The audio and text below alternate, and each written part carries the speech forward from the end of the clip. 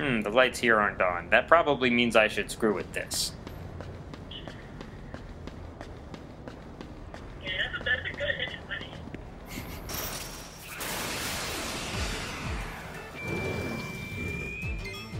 Yeah, you can also run into these guys.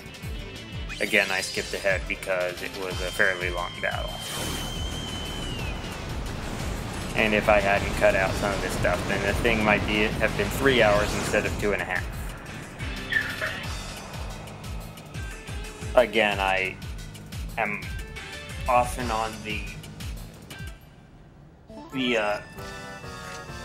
I often err on the side of leaving stuff in rather than cutting it because, you know, I don't want to miss something that could be important. That didn't quite put the platform where I wanted.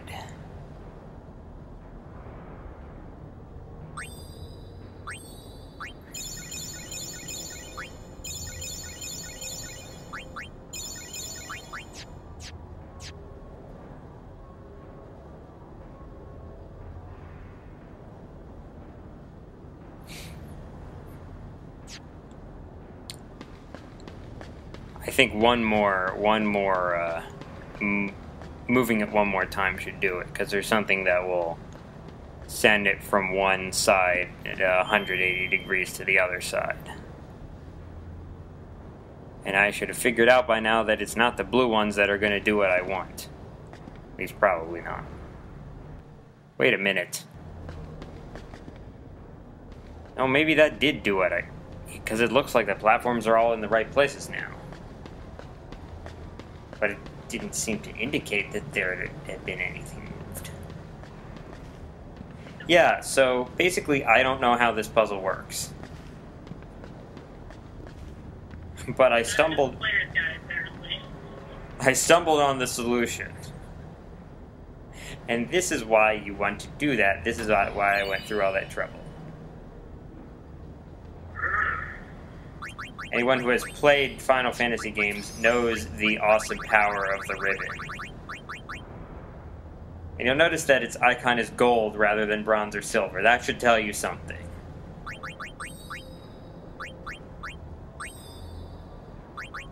Yeah, this protects against all status effects. You are immune to them all if you're wearing it. There is one battle where that doesn't apply. And that's a very tough battle. Because it's against something that will basically petrify your party members and then shatter them. And there's no defense to the petrification. But that's much later. As in, like, chapter. Yeah, well, it's an optional dungeon.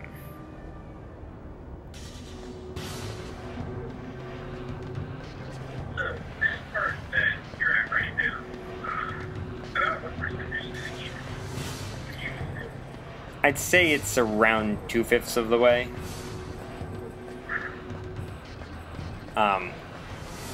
The chapters are, like, the first 3 chapters are around the same length. Chapter 3 is probably a bit longer, and Chapter 2 is probably a bit shorter, but they're approximately the same. Chapter 4 is very short, and Chapter 5, if you're going for 100%, is very long.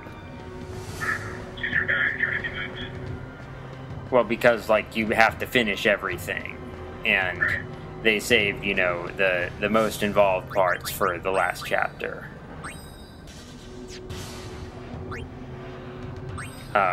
So yeah, I'm roughly 2/5 of the way through the game, I'd say.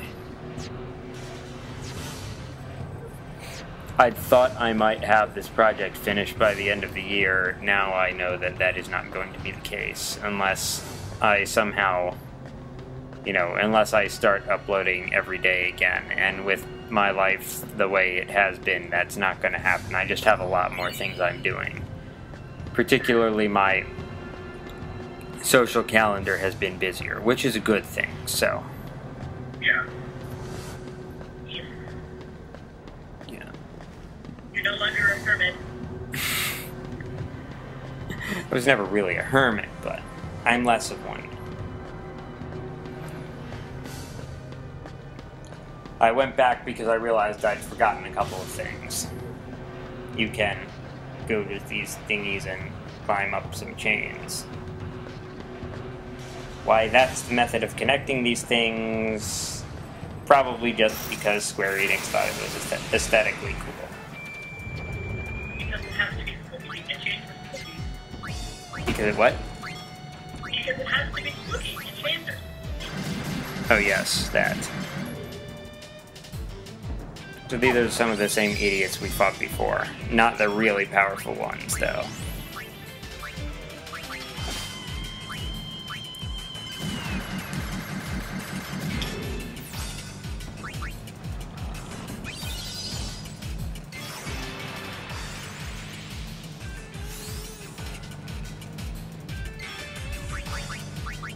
By this time, I'm just like, no, I guess I was already using that against them before.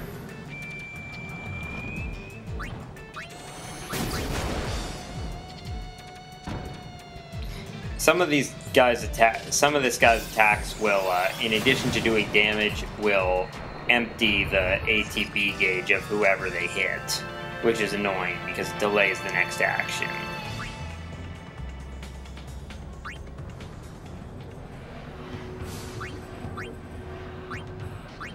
Oh yes, I didn't really realize this when I was playing, but I have far more than enough gil to finish paying Oaka's debt now. Yay! So that's one of the first things I'm going to do in Chapter 3.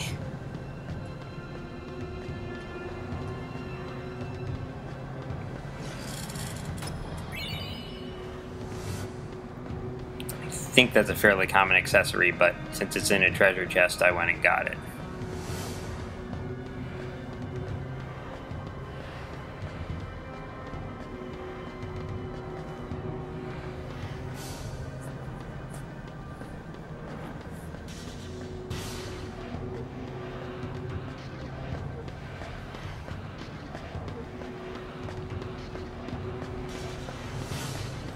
Either one more item or maybe I got them all.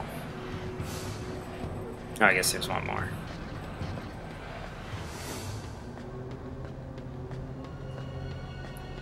Yeah, it can be difficult to tell like which spoke of this wheel is which, but if the platforms are in place, then you can tell by which platform is closest to you. The platform's in the around the center of the thing, I mean, like around that big pit into nowhere. You have to wonder how deep underground this place is.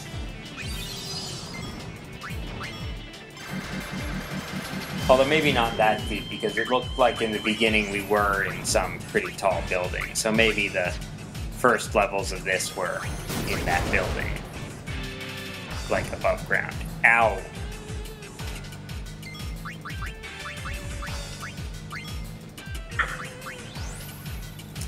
Like, when my characters have gotten knocked out in this session, they usually haven't been, you know, that near death right before they were knocked out. They've just been hit really hard.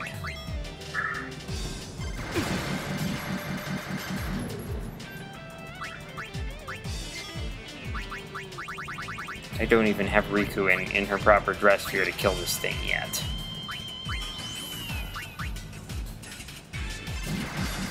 Oh, because I'm trying to steal from it. Oh, that did some damage. It's hard to see in all the numbers from Trigger Happy, but that did like more than 1,000 damage.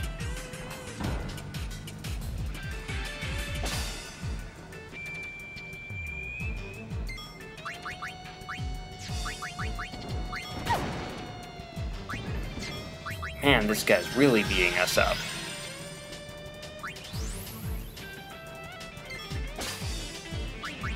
Yeah, I was being kind of stupid here. I should have forgotten about just trying to steal stuff from him and just killed him instead.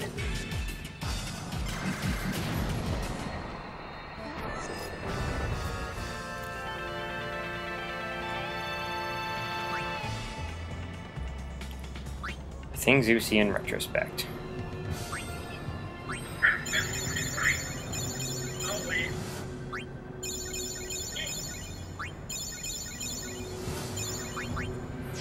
Hey, at least now I'll be buying a bunch of stuff from Oaka. Because I'm going through so many potions.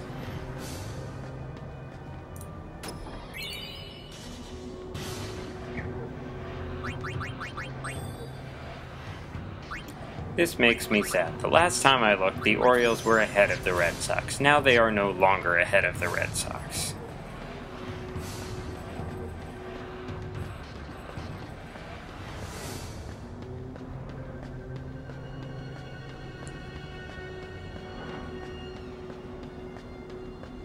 Oh, another pixel hunt. Okay, I found it.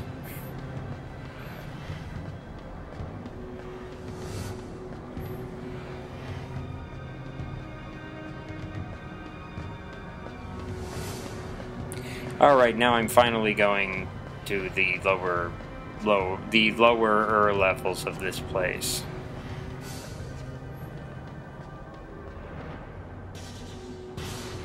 And fighting fiends in low places, no doubt.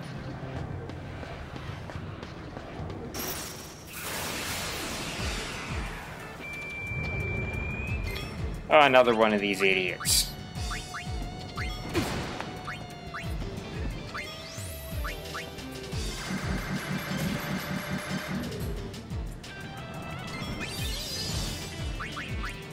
You know, here's why this session took so long. I had to fight so many of these guys. At least they have a lot of money.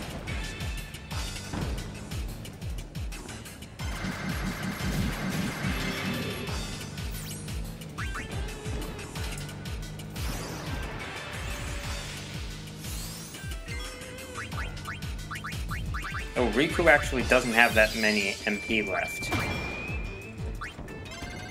And each use of the Mech Destroyer thing is 3.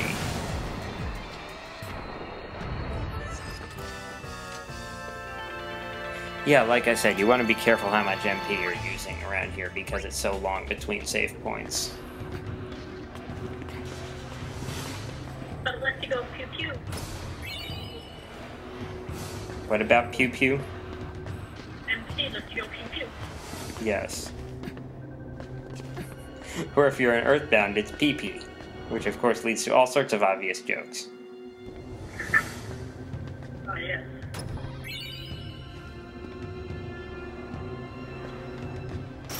Yes, there's a treasure chest sort of hidden behind that wall there. Hidden by camera location.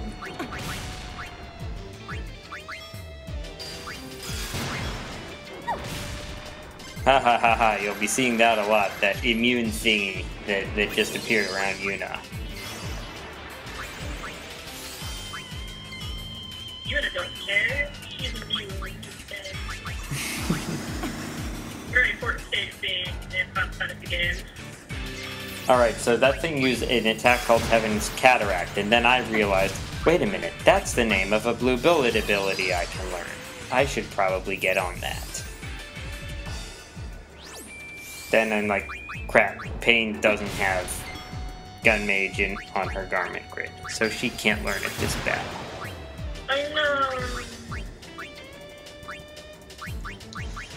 I'm like, duh, which one kills the flying eyes?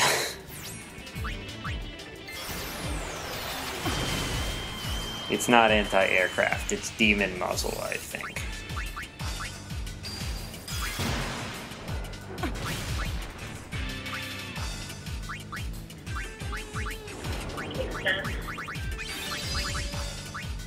Depending on the game, are those flying eye things considered undead?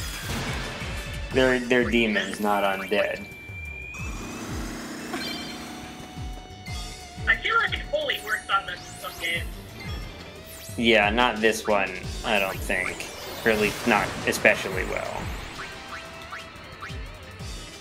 However, the demon muzzle move does.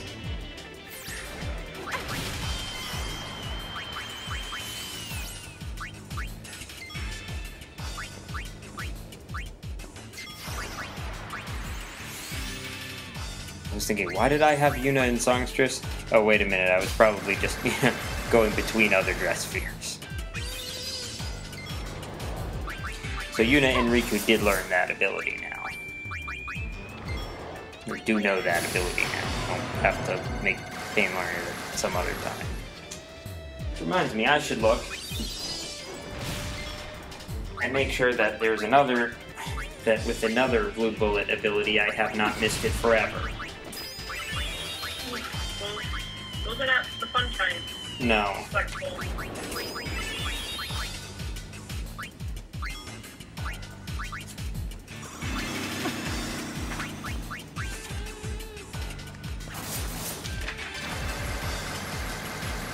Now if only I could find a page. Oh, hold on.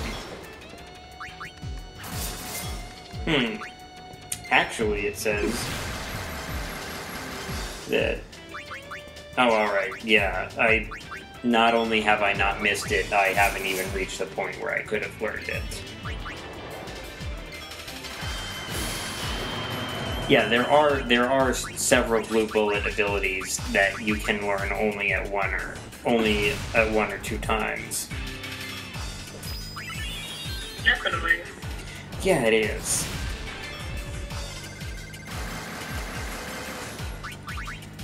There are also a couple for which you will need to be able to confuse the enemy because they are not things that the enemy will use on you.